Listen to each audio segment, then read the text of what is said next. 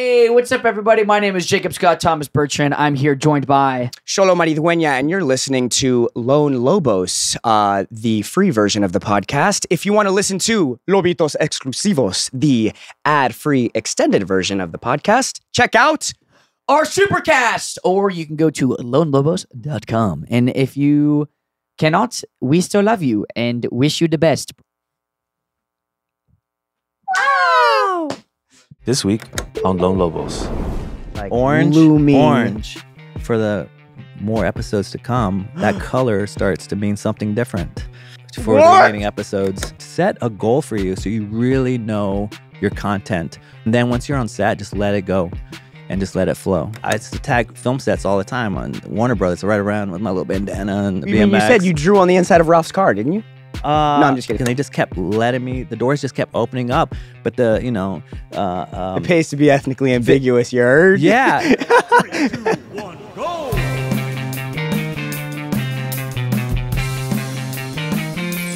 Come on.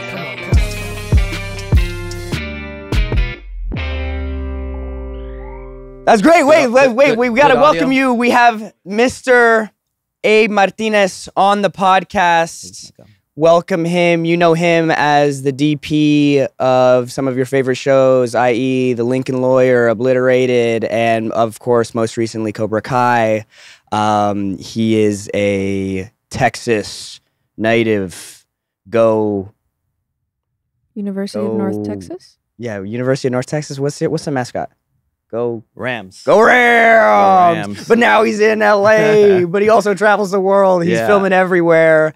Thank you so much for blessing the podcast. Obviously, Habibi is still out of town. He's in Korea. We hope he gets back safely, bro. We miss you.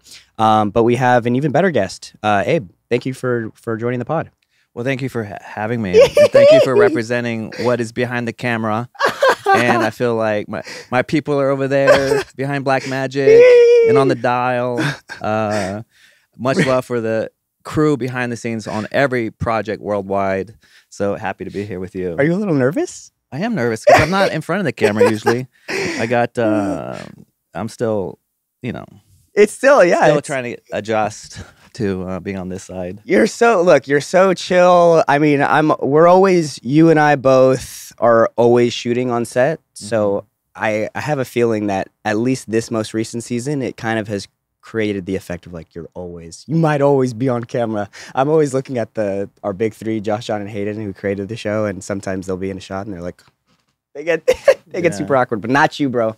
Thank you for coming on the pod. We are chatting all things cameras today, all things Los Angeles-isms, but really just wanting to get to know you and, if to let you in on the pod, if this is your first episode, if this is your 100th episode listening, our goal when we bring guests on is to put our audience onto awesome people. And you're certified awesome, bro. We love you, and it's been such a journey, especially with you on this show. True. So it's going to be a really nice chat. So thanks for getting to be here, bro. Yeah, I mean, it's come full circle, from season 1 of Cobra Kai, because we didn't know what we were getting involved in, and here we are. It's true, like we built a family for sure, and also the industry's changed a lot too. Yeah, and for everyone out there, it's like, I hope to really just inspire, the youth and of all backgrounds, really, to know that, what the dream may be, the roadmap may be different for everybody, but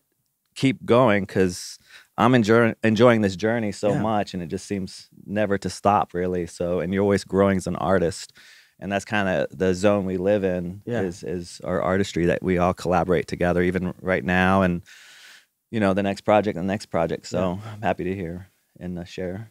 And you're doing it now. I mean, you're getting to really, I feel, come into now the fruits of everything that you've kind of been working for. I think of, we were just chatting about the early days of Abe in your photography and videography, and thinking all the way up to now, getting to be a DP for like this show that, for better or for worse, is seen by millions of people worldwide. Like the stuff that you're putting together is being seen by everyone, and it's really and it's inflicting positive change it's not like everyone's seeing it and it's a world star clip of someone getting beat up on the street, but you're doing something that's really kind of revolutionary. And I'm so excited that you've kind of been able to grow into this as well, because for those of y'all who are kind of who are meeting Abe for the first time, Abe, although he now is a director of photography, he once on our show in the first season was am I getting this correct, the B camera op or A camera op? Yes, I B was camera op. B camera operator. Which is the dude manning the second camera. If you have, you always, of course, have one camera on set, but if you're blessed to have a second camera, you get Abe. Yeah, so basically, just in terms of definition, director of photography, DP, is the one that's responsible for the tone of lighting, camera angles, how much you want in focus, how much you want out of focus. And it's really, truly like painting, at least from my perspective and for many. So when you get the script, you try to figure out of a place of emotion as a storyteller and how to craft the story alongside the director and, of course, the showrunners who actually write for the tone. So there's a lot of balls in the air because it's kind of like you're the pilot on set. And then there's all sorts of other things like management, and maybe not so much of the creative stuff, but that seems to me to be lacking, in terms of the industry. It's like, how do you run the set? How do you keep the morale up when you're working 14-some hours? But yeah, so it's just always growing process. And especially in your case, because you're actually having to take over the DP process, because you come in as the camera operator, you leave to do a few other shows, you start getting into the DP world, and then now as you come back on our 6th and final season, you're the DP. You have to look at the show at what once was and see, all right, what do I like about this? What needs to be fixed? And in your case, what was it that you were like, okay, this is the Abe touch now? Because I could think of a few things, but I would love to hear from, the horse's mouth. Like, this is what I thought. Yeah. Because it feels cinematic. Oh, this season does feel like it feels like a movie in all the right ways. Oh, thank you very much.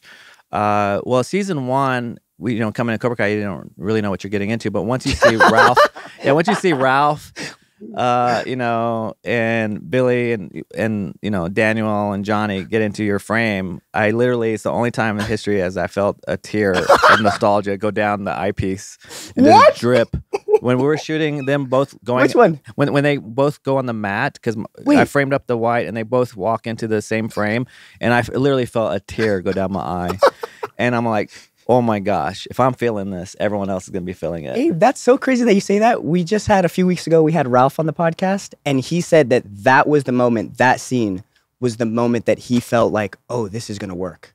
Like, this show has some sauce. Yes. And that was a cool moment. And that was a set that was like, we were on not stage. A real location. And here you are just hitting your heart with just your love for cinema, your love for the movie, your love for the story. Yeah. And then it became its own. So what happened was when we have additional photography, I would step up from B operator to start shooting second units. So I did the scene where the flashback Billy riding the bike. I did the montage of the tournament. Yeah. So every single because we're running and gunning. We're running and gunning. So every single week I was stepping up to director of photography for certain scenes. But my friend Cameron Duncan was the DP, brought me in. Bob Wilson brought me in. I met the guys. So you start figuring out, as it's happening before you start feeling out the look of the show and the feel. Yeah. And so me and Cameron were ACs on movies for a long time. Yeah. So that's where... What's an AC? Camera assistant. Yeah. So we were a camera assistant. Thank you. We were a camera assistant on many TV shows, and that's kind of where you work your way up. Loader, camera assistant, operator, DP. So it's called, paying your dues or whatever you want to call it. But it's interesting because when they called me back, I just did Obliterated with the guys, the showrunners of Cobra Kai. They asked me to come back, and they go, Abe, we want you to come back and home to your family. Come home. And the funny thing is, when I was operator, every time we did the scenes with you in the dojo, training from Raw, right? Yeah. The character Miguel just came in first season open-handed to learn, right? Scrubbing mats. Scrubbing exactly. Asbestos off them. Yeah, totally. And so we were so me and Court, doing beat camera, we're always kind of like the off angle shot and like doing, sometimes arty and sometimes The nuance stuff. Yeah, the nuance. But we were actually training there with Miguel at the same time in the dojo. So we're exercising, our moves, right? Yeah. With the camera, because we have to Sure. follow your hand. We have to, tell the story. Then we go to the convenience store and then we shoot it for real. Oh, yeah, know? the fight. The fight. So the moves that Miguel would Pepto-Bismol. learn, Yeah. we were in sync with him because we were in the dojo. Ah, yeah. So I took that mentality to every single show. Yeah. Queen of the South. Okay. The Shy. Yeah. Every single show after that, I was always thinking like how to have muscle memory, how to see the scene. What is the body of this show? What Like, is the body? What What is is the the muscle memory of the form? show? Yeah, for So sure. there was a lot of philosophy packed into the dojo mentality, the respect of the mat, the respect of the set, and the respect of others. How do you do that when it's not something that like culturally How do you honor still the legitimacy of like for in this case karate or in the Shy's case that city being already a character? Like how do you then use your abilities to enhance that a bit? Like The thing for me is I have a core point of view, and the point of view is that is like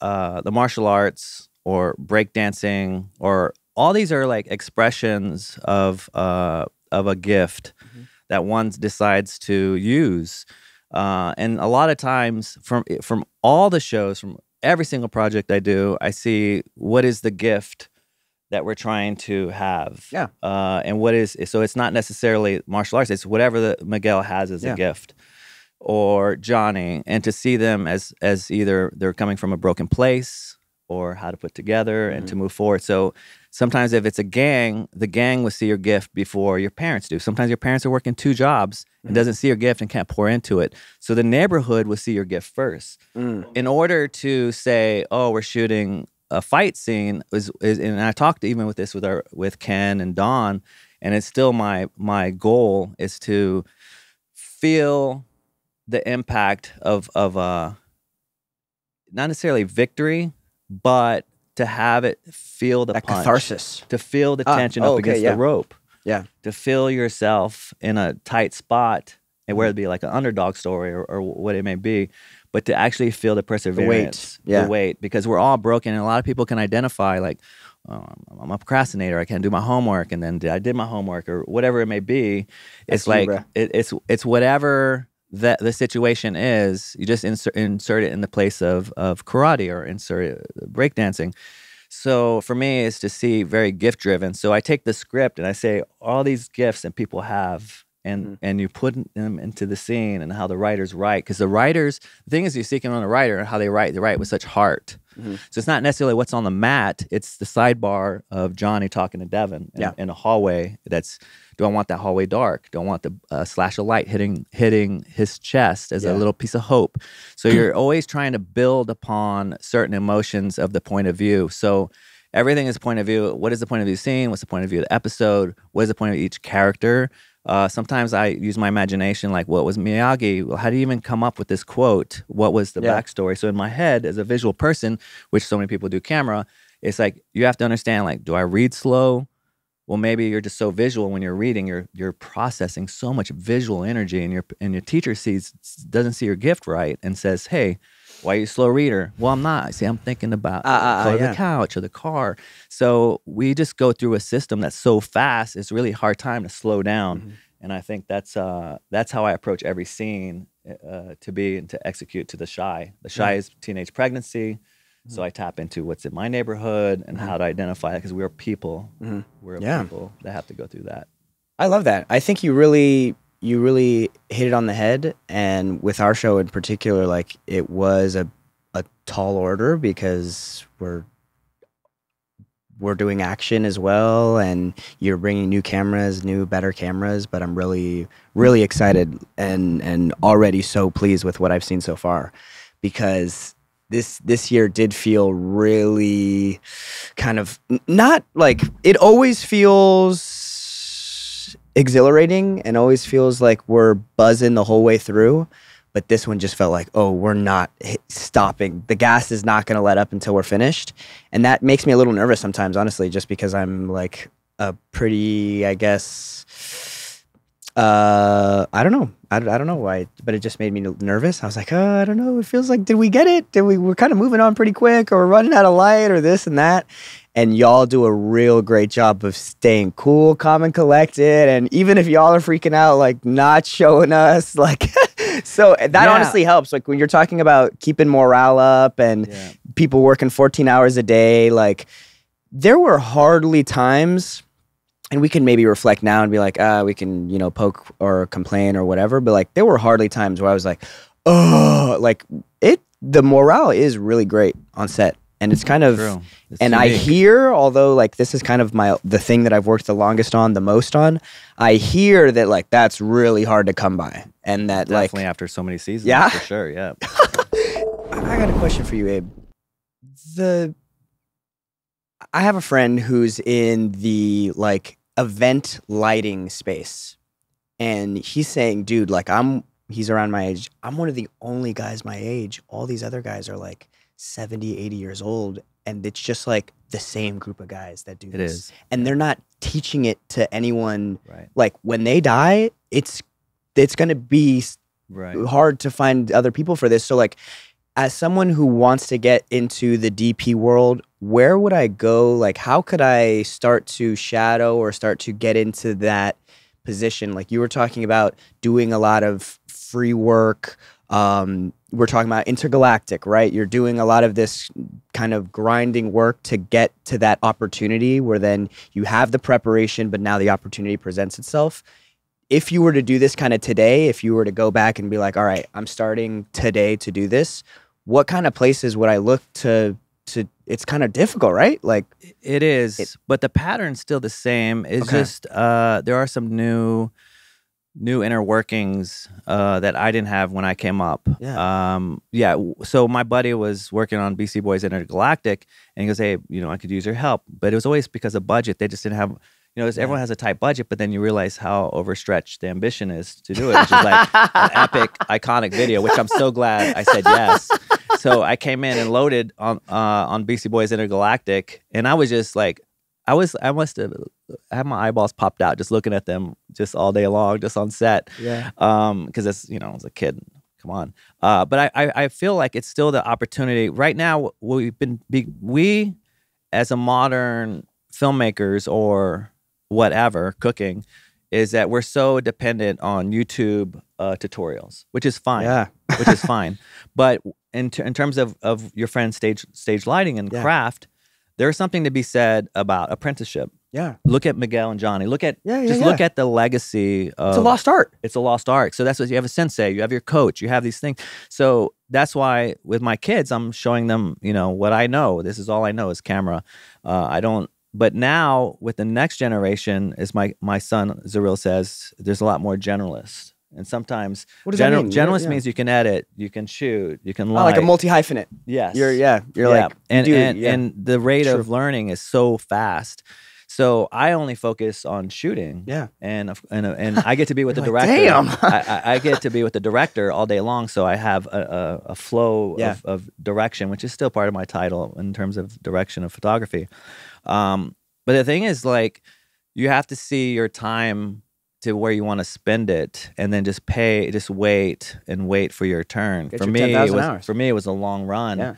Working at the rental house, meeting somebody who worked on Beastie Boys, then meeting his dad who shot Saturday Night Fever, and then working on a picture with him, a few pictures with him as a loader, and then a second and a first. So I worked my way up the camera department. And we're both so lucky to have found that at a young age. Like I think, oh my God, like how fortunate, like it's one of the biggest privileges I have to have found this thing that I want to do at 10 years old. Yeah. And when you found a camera, you know, like you have that many years of, even though let's say it wasn't work and you were just messing around with your friends, or I was just doing, you know, theater, wherever, blah, blah, blah. Like those are part of the 10,000 hours, and those are part of it. And that's like, it's so fortunate because now you get to, it's a catalyst. Yeah, and I can share how like my thought process is kind of like a roadmap of what do you do, because there's one thing to say when you're a kid and you want to be a DP or a college student and you're like, I want to be DP. Yeah. Like that is a very clear goal, right? Yeah. But for me, it was very much baby step driven. So when I was working on, and very in the beginning, I was working for free on all these short films, and then everyone's like, you should join the union.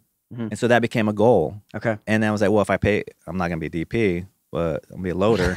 So you're there like getting coffees and loading mags. Okay. But it's a step, right? So then I got into the union, which is a legacy of itself. The union that is running every show. Union. Yeah, the union. And then once I got into the union, then I started working on some music videos.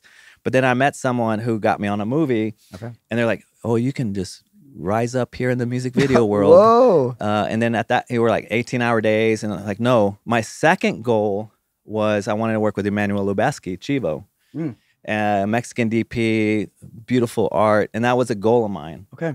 And then I achieved that goal for my first studio movie. Big studio movie was on Ali, Michael Mann. Yo. And then I got to work with Michael Mann too. And Chivo. So it was like a double down goal. Michael Mann on the pod. So Michael Mann is like my inspiration. Dude. From the very beginning. Sorry.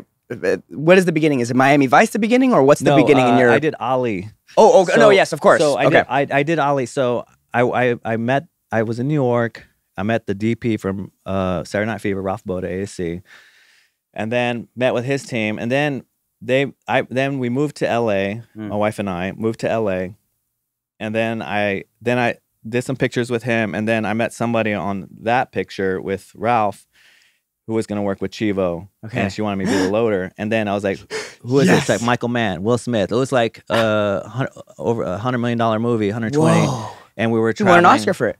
Yeah, he was nominated. Yeah, no, nominated for an Oscar. Yeah, he was nominated. And so then you make another goal. Yeah. But working with Michael Mann is very street photography driven. Like really? He's got Guzmano, one of his right-hand stylists to figure out the show style, the look.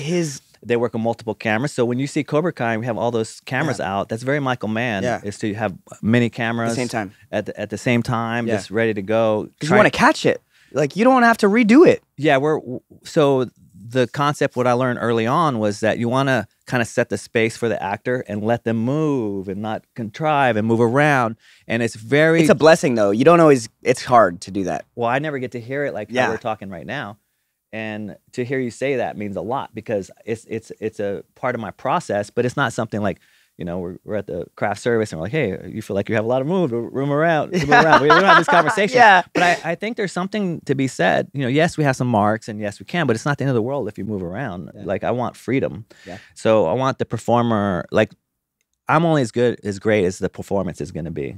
And if I leave a little time for actors and directors, then you're not going to get, it's going to be very tight. Time is so tight on our show, but that is truly a process that I felt like Michael Mann had, was like lighting the space, feeling a bit of a heightened realism or a heightened naturalism.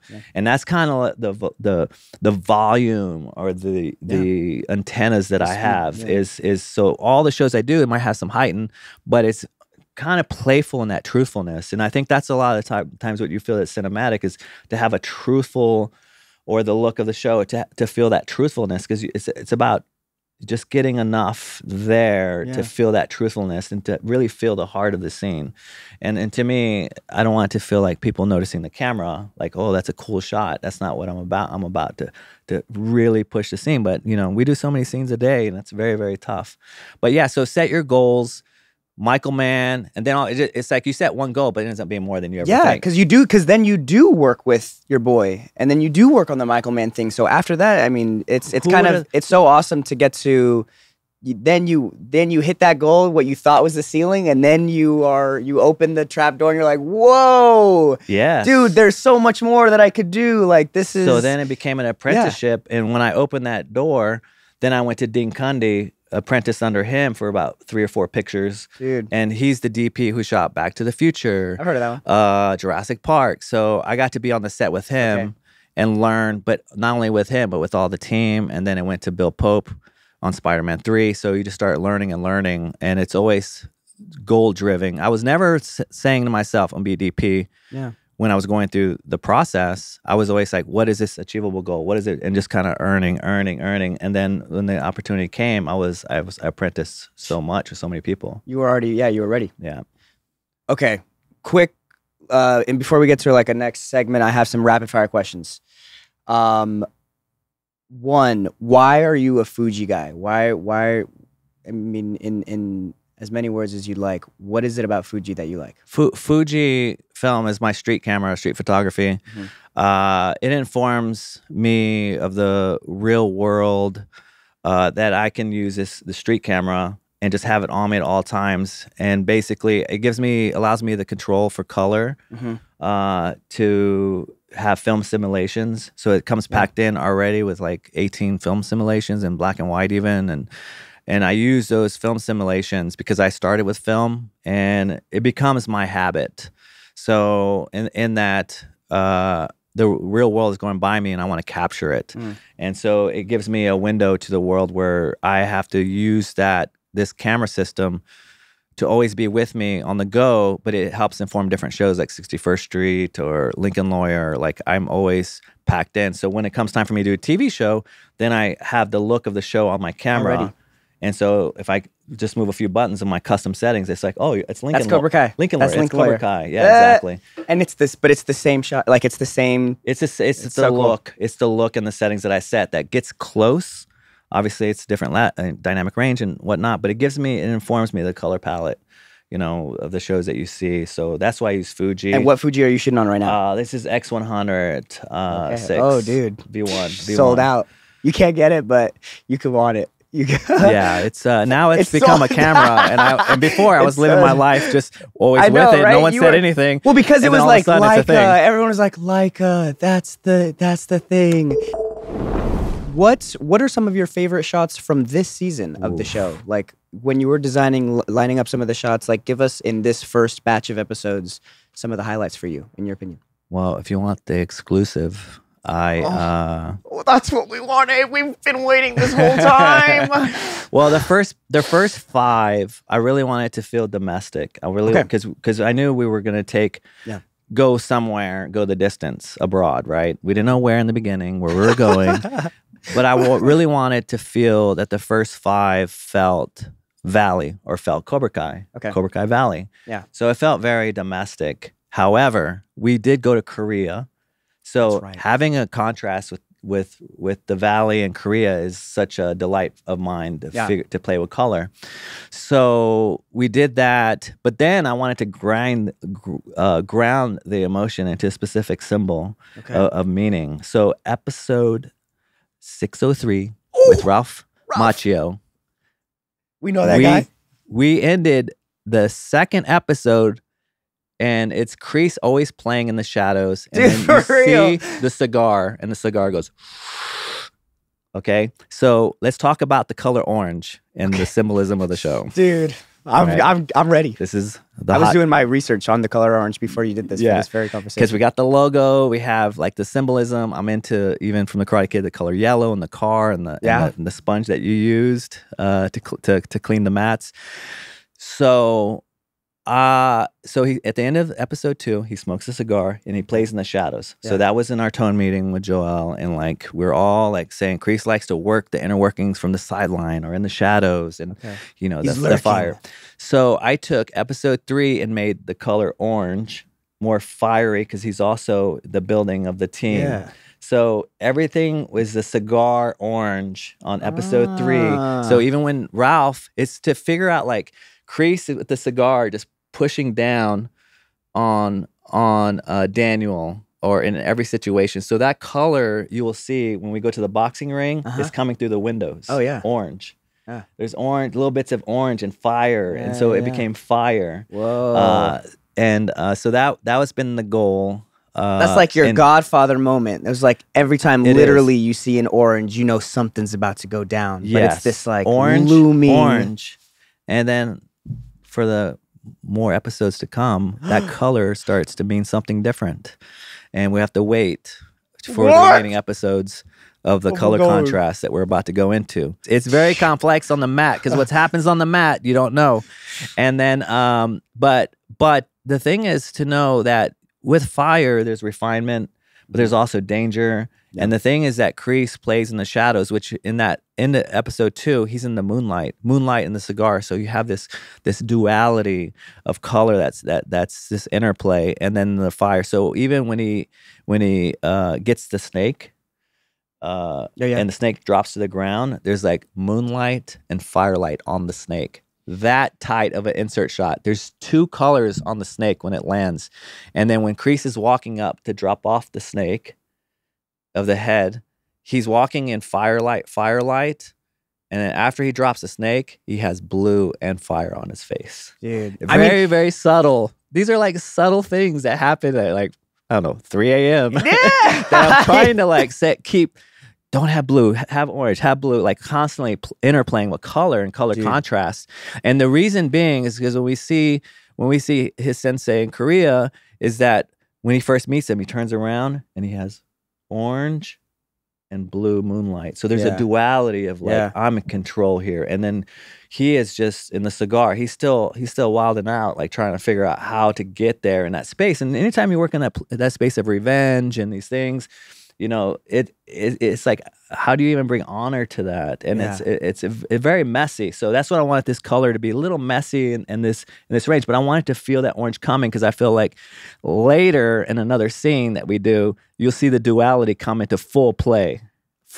Yeah, like this interplay of blue and orange. Yeah, and the same with the Sakai Taikai. Yes, like that's right. You'll see that in the next batch, but like, now that you're saying this, now that I'm hearing you say this, thinking back on, because it was really once we got there to that location that I was looking around, seeing the light setup, thinking, oh, like looking at everyone's faces and seeing exactly what you're talking about, that duality of this color and how that really like, that's right. It adds this awesome level of depth that kind of reminds me like a bit of like, it's a bit sci-fi-y. That's right. Or like Correct. 80s-y. Kind That's of like, exactly it's right. kind of like this,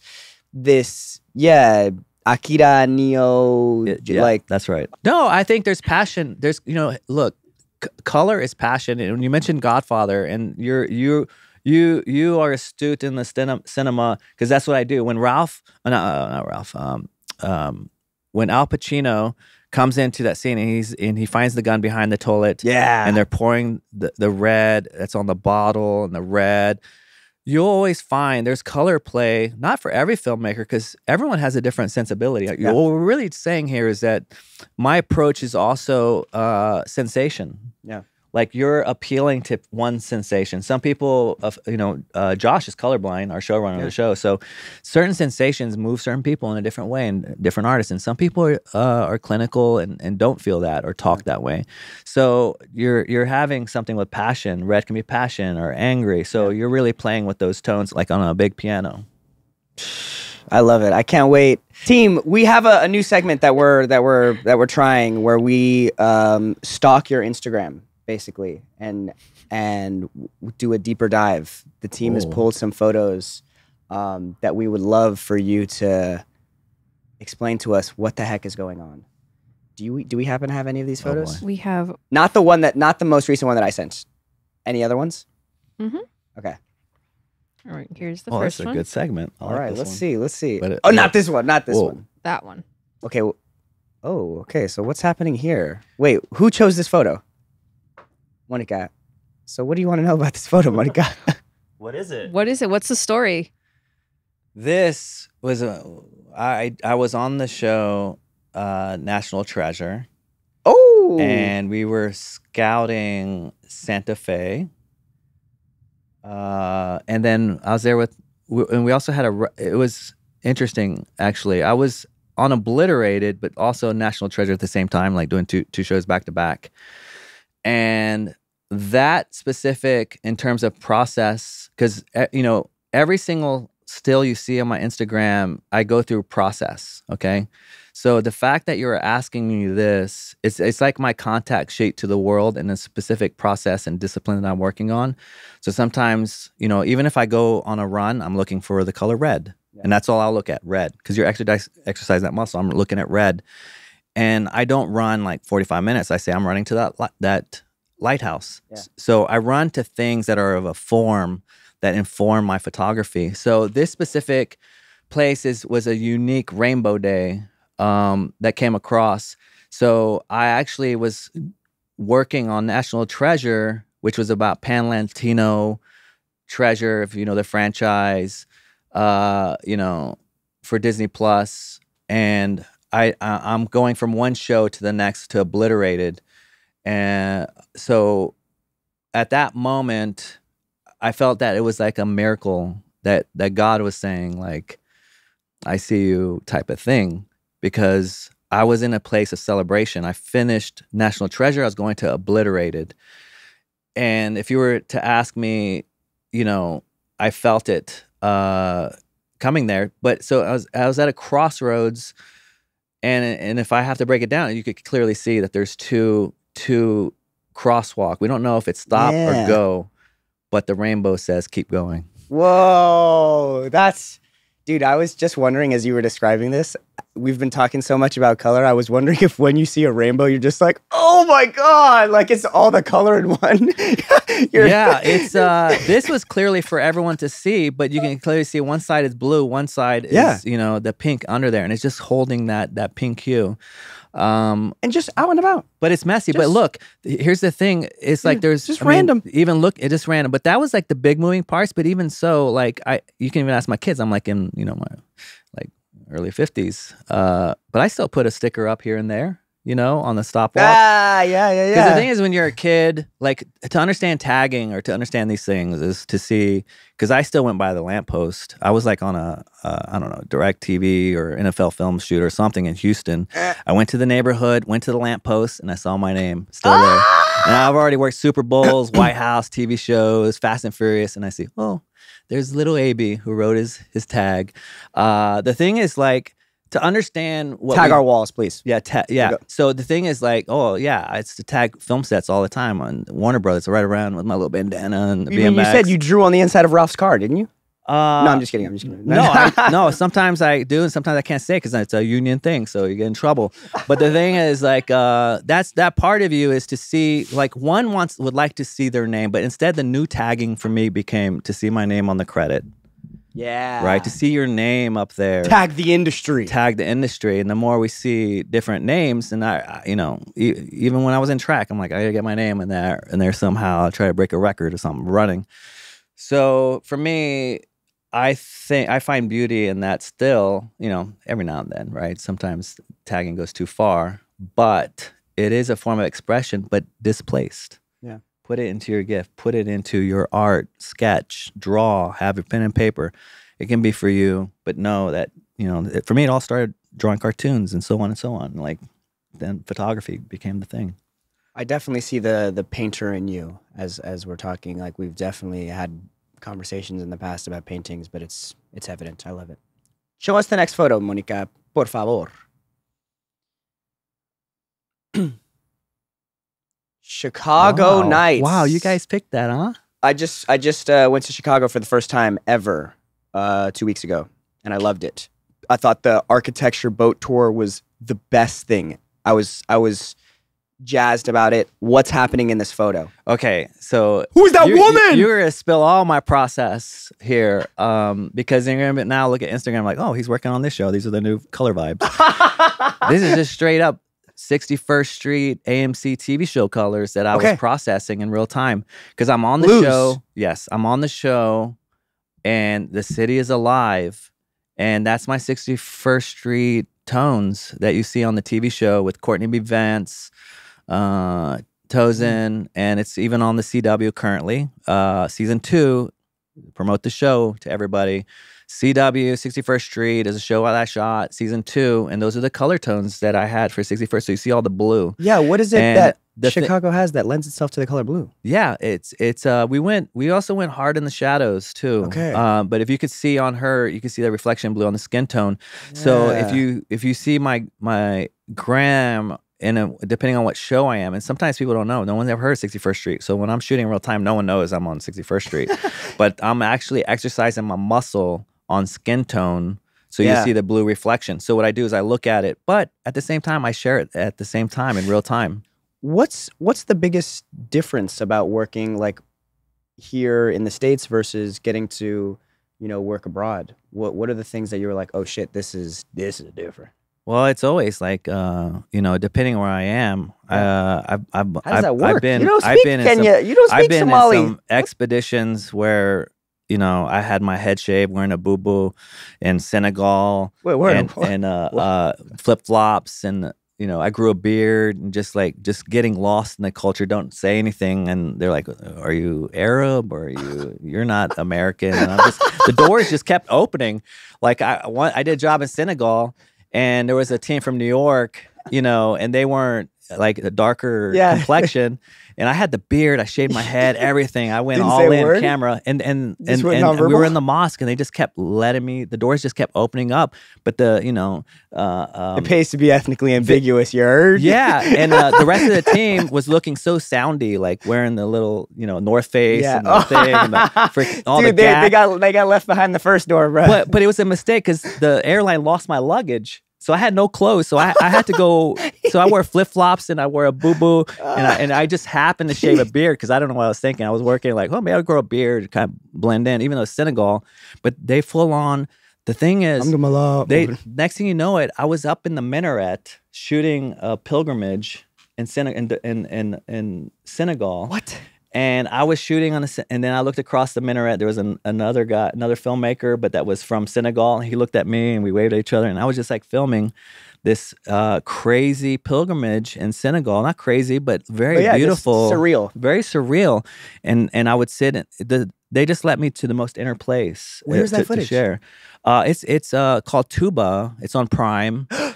Tuba documentary. And the things about documentaries is you can blend in as much as you want. Yeah. And in that case, I lost my luggage and I just happened to grow a beard, and the doors get unlocked. And the thing is with the camera, by and large, is that is the key to many doors. Yeah. You walk in with a camera, all of a sudden you're in the White House. They know your purpose. So it is a key of unlocking many, many doors. Sometimes they just open the door for you. You just keep walking in with a camera, so. This is actually a trend on TikTok. Do you see this? No. Of people doing this and just like pretending to look official and walking like backstage concerts. Just being like, whether it's with like a construction outfit with a ladder, like that's a really popular one. Just like walking with a ladder, nobody tells you anything because they're like, who the fuck carries a ladder to the concert? Of course he's supposed to be here. Or the camera, like that's crazy. Like coming in the camera fit and just walking like you know the place, and and then they're like, I got into the blah blah blah concert. That's insane. That is so true. I got one last question for you. So y'all don't, it'll already have happened by the time this episode comes out, but your son is helping direct my music video, my next music video. And I'm really excited for it. We caught a little bit of him in the camera as he got up from the couch, so maybe we can grab that. Oh, no, you're good. Go ahead to the restroom, bro. You're good. With half a clown shoe on, he's like, hello? Oh, no. No, we're just going to talk about you while you're gone. Can you speak about, like, my mom has spent a lot of her, like, the better part of the past decade helping teach parents that it is okay, like, that your child can make money in this industry. Behind the camera, behind the mic, they don't have to be a singer, and they don't even have to be a doctor or a lawyer. Like there's opportunity in these industries. Hearing you say, I didn't know that this was a job.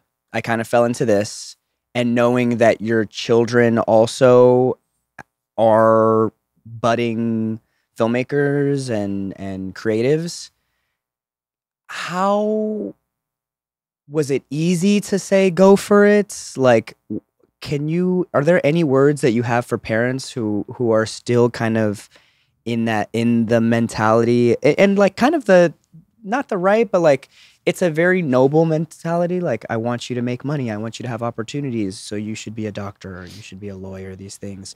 But how do you have the confidence to allow your child to do something in the arts?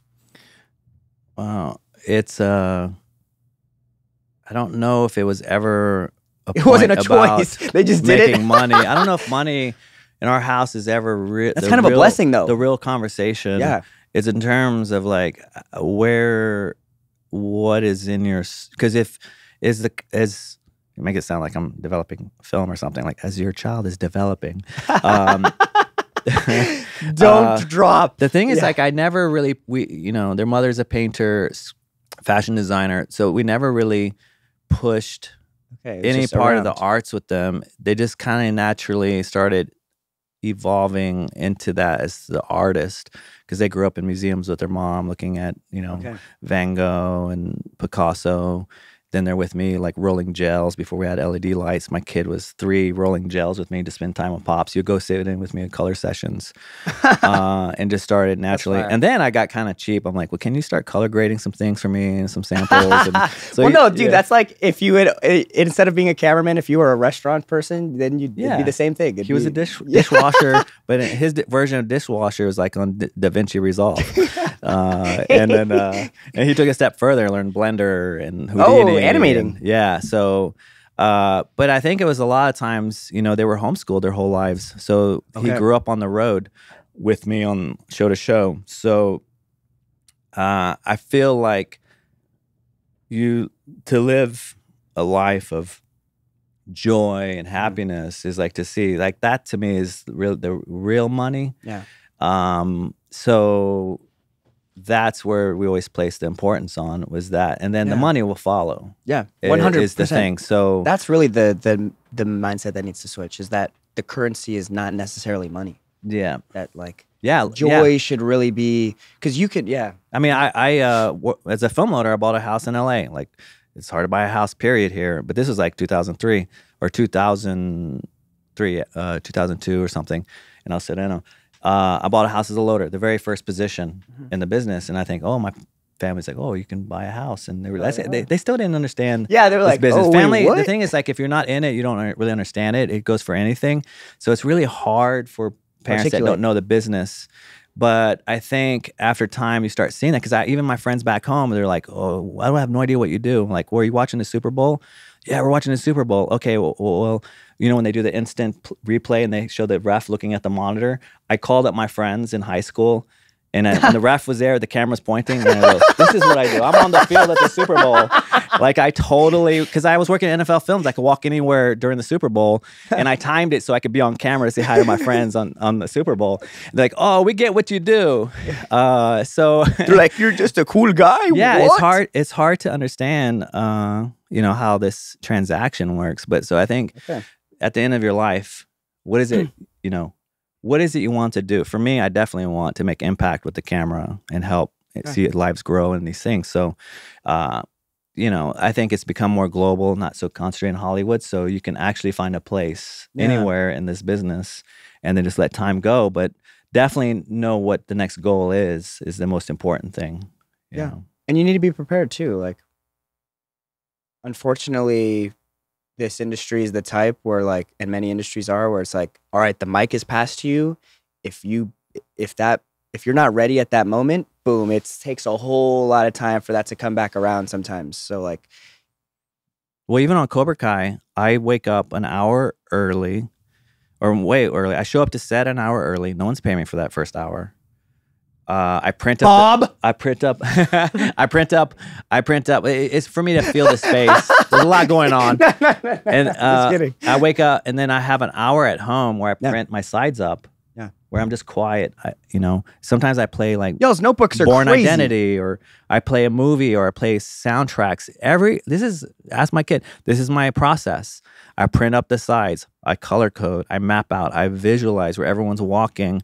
So when I get to set, it's already in me day by day because I can't, sometimes I shoot up to 600 pages a year and it's I can't memorize everything. So I wake up in the mornings for that full, and I never break my rules of process. I do the sides for an hour. I show up to set an hour early. Mm-hmm. And the thing is to set a real high standard for you because, the thing is there's so, not to be competitive, but there's so many people out there, but set a goal for you so you really know your content, really know, just overthink and analyze it. And then once you're on set, just let it go and just let it flow. Okay. I love it, bro. Well, look, Abe, this has been a wonderful conversation, brother. Okay. Thank you for blessing the set we just have one last segment, and that's our Song of the Week segment. Each week we have a playlist, an ever-growing playlist that we put people on to new music each week. And we would love for you to add a song to the playlist. Any song that's been on your mind recently, a song that you're thinking, something that you've been bumping recently. The coolest Monica podcast. and Jordan, do you guys want to go first to set us off? Yeah. Oh, damn! Dude, don't get an intern, Abe. Dude, just kidding. Yeah, you got yours? Yeah, my song of the week is Cordillera from Los Enanitos Verdes. Oh, okay. Yeah, send me that Spotify link. My song of the week is a song by an artist I discovered. It's called Yoshi. His name is Yoshi 2.0, and the song is called Grow in Rain. What's the genre? Hyperpop. Oh, okay. Yeah, it's crazy. Hyperpop, come on. That's my kid does that. Oh, yeah. Well, actually, okay. Go on, Abe. What's your? Well, for me, because the mindset of Monday, I can only say, how about I just play the last song I was playing? Yeah. Okay, yeah. How about that? It's Eric B. and Rakim, Paid in Full. Yeah, but I don't listen. I listen to everything more new days. My kids inform me a lot who I listen to now. So, but yeah. Love that. All right. And my song of the week is "I Was Wondering" by Frito Burrito. What? Oh. That's my pick of the week.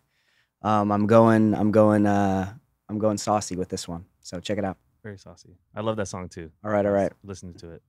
That's our Open my fave. tabs right now. All right. Well, Abe, I really love what's behind these cameras. This is like this warms my heart to see you guys smiling back there. Thank you. yeah, Thank you so for- much. You dropped so much gems today. We felt like we were in class in a good way. Yeah. Like we were just like, wow, Oh, good. taking. where do we get some glasses like that, bro? I'm always every time I see you, I see you in a know. fresh new pair of glasses. Give Well, us? I lost mine. The red ones, on the where are way they? from. There's somewhere in Barcelona. I mean, we can say Barcelona, right? I mean, we Yeah, all know yeah. we're going there. Yeah, somewhere in Barcelona. The I don't know. well-traveled glasses. Yeah, there's somewhere where we were Someone shooting. picked them up. Someone picked them up. All Somewhere. right, but they're prescription, and so they're not. Yeah, I know. I had red prescription. I had another frame that fell on set on Cobra Kai and broke. Damn. And then I had contacts for a while. And then once I got back home to LA, I got the frames. Yeah. We love the frames on the pod, so we'll be getting those later. All right. Any final words, Abe? Where can we find you? Anything you want to shout out? Any projects? This is your camera right there. Please let the people know. Yes. Mostly just Instagram at abe.martinez.dp. I have, just staying low for now, working on more. Pretty soon I'm going to start diving into some lens tasks and get the ball rolling for the fall. Okay. Yeah. Choo! Well, look, y'all, this has been a great episode. Remember, if you haven't already, please subscribe. Check us out. Check out our past episodes. And as always, we appreciate the love. Please check out our Supercast as well, where you can find the extended version of this episode. We're going to be trying some food on the pod, interviewing Shelby, our intern. So we're going to really enjoy that. Join us over there. But until next time, we'll see you next week. Peace. Joe Flores. That's right. Yep, I'm talking to you. You know it, Joe. I wanted to thank you for being a super lobito. Salubrious Society. Oh, damn. I didn't know you were posh, fam. Joe, thank you so much. We are sending you our love, sending you our support. Thank you for directly supporting the Lone Lobos podcast. You, too, can support the Lone Lobos podcast by joining the Lobitos Exclusivos at lonelobos.supercast.com. That's right. Or you can just go to lonelobos.com and find more about the pod there. We love you, and until the next one, roll the credits. This episode of Lone Lobos is a Lone Lobos production, produced by Monica Tamayo and JMKM, with intro music by Nicholas Gray. Like what you hear? Check us out on Instagram at Lone Lobos.